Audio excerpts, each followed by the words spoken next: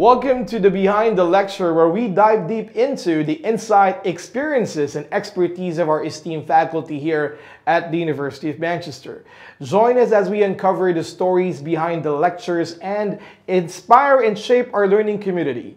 Our special guest today is an English physicist and musician who is a professor of particle physics in the School of Physics and Astronomy at the University of Manchester. He is best known to the public as the presenter of science programs, especially BBC Radio 4's The Infinite Monkey Cage and The Wonders of series, and for popular science books such as Why Does E Equals MC Squared and The Quantum Universe. It is indeed an honor and privilege to welcome Professor Brian Cox. Professor Brian, thank you once again for allowing us to have this interview. Pleasure. Absolute pleasure on our side. So I have a series of questions here I want to throw at you. The very first question I would like to ask is, what is your first impression of UAE? Oh, I love being here. I've been here several times before, but I hadn't been to Abu Dhabi, but I've been to Dubai and enjoyed it massively. So I'm enjoying my next city, my second city in the UAE. Have you been to Saudi Arabia as well? I've never been to Saudi.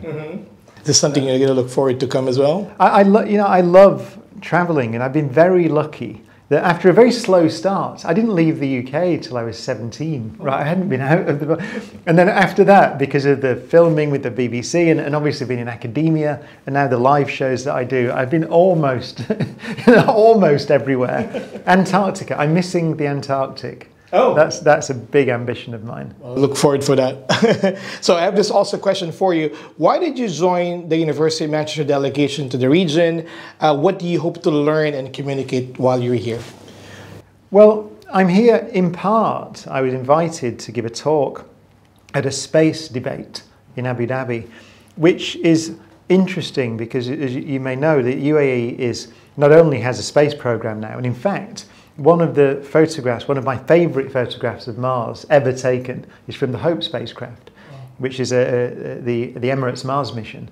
And so I was invited there, and the reason is that this region, UAE, is very focused not only on the technology and launching its own missions into space, but the global regulation of space. So the challenge of that conference was, how do we make sure that space remains accessible to all? How do we manage it? Because it's a global resource.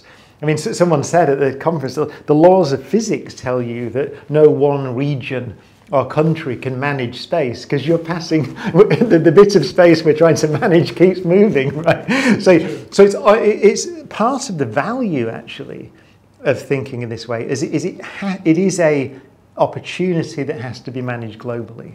And this, UAE in particular, is playing a big part in that role of the new global framework of space. So that's one of the reasons I'm here.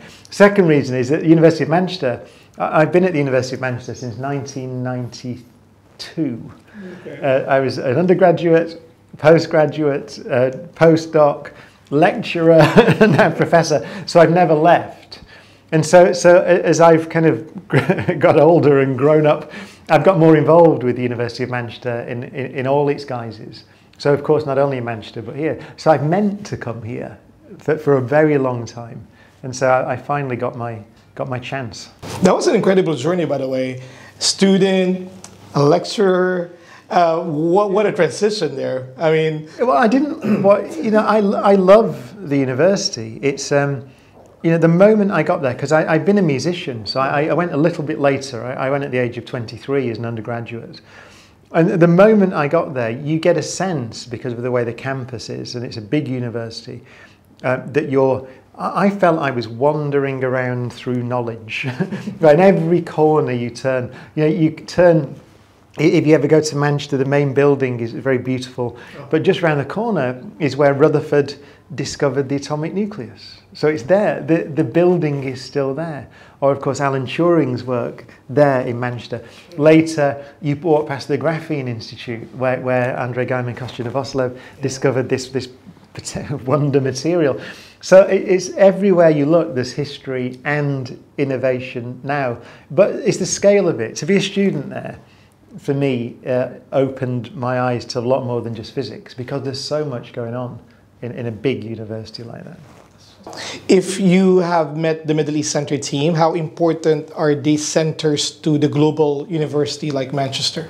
They're hugely important because what I think the world needs to be, not to be too grandiose about it, but we need to think as a planet. You see it in the space industry in particular. You see that it's a little spacecraft.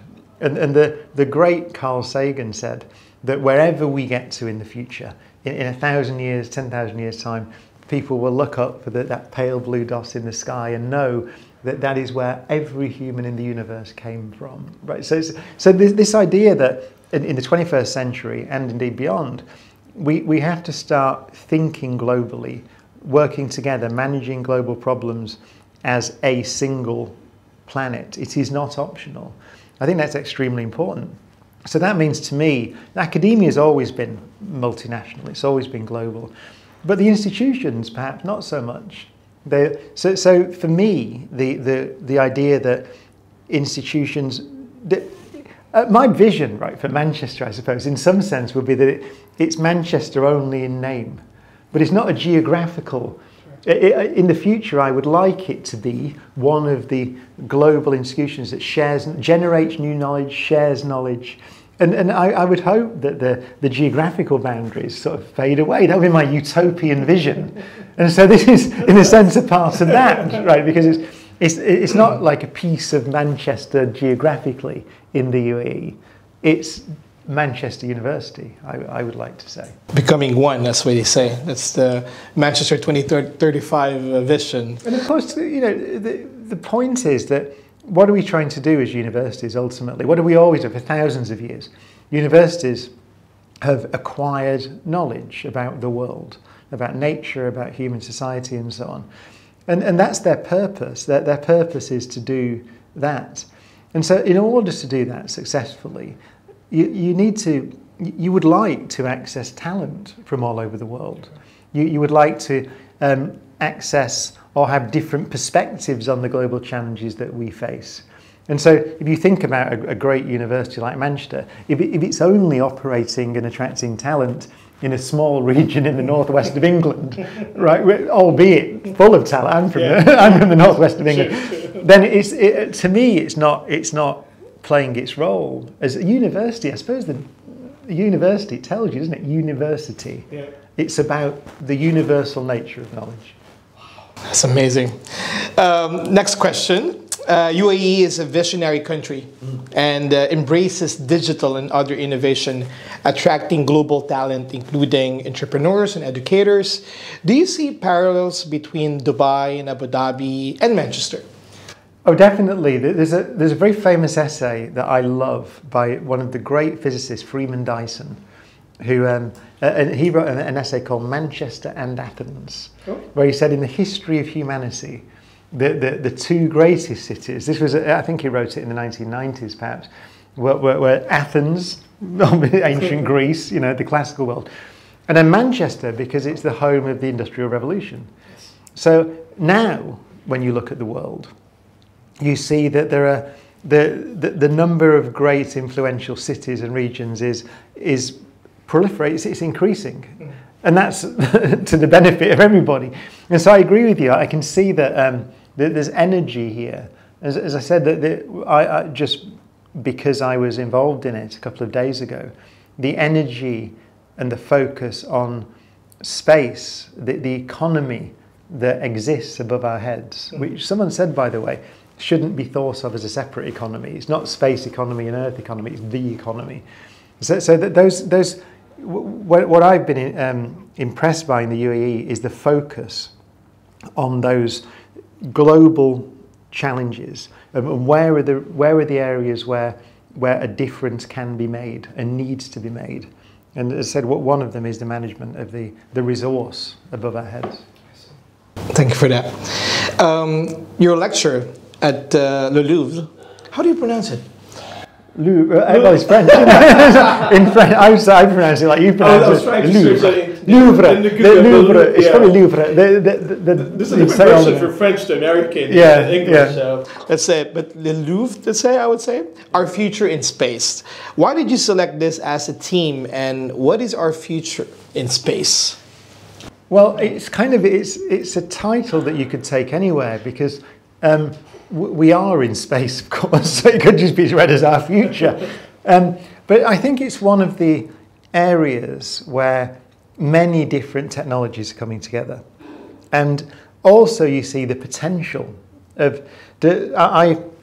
I went back to some of the earliest books that I'd read on these questions. There's a great book by Gerard O'Neill, a very famous book called The High Frontier in 1976, which is a long time ago, in which he was asking the question, if we're freed from the constraints of finite resources in this tiny shell sort of circling our planet, the surface of the planet, then what might we become? So it feeds into all the things that you think of that universities do, acquiring knowledge about nature. If we can acquire this knowledge, if we can learn more about the world, we can develop greater capabilities in all areas, what can we become? And so really the lecture could have been called What Can We Become? But it's a very nice, for me, it's a very exciting area, which is also entertaining. You know, we're talking about the study of black holes, which at the University of Manchester, actually, one of my PhD student is working on black holes, but in the context of quantum information, which feeds into quantum computing, all these new technologies. So it's, in some ways, the lecture is about the unity of knowledge. It's about the fact that by studying the things up there, we're not just learning about stuff up there. We're learning about nature and the way nature works as a whole. I hope I have another hour for this topic because it's very interesting. I love this topic, but we have a short of time. Another question, Professor Brian. Do you have comment on the ambitious UAE space program, which includes lunar, Mars, and asteroid belt missions? I really, really do. I think this is one of the most exciting areas that the UAE is heavily involved in. You mentioned Mars.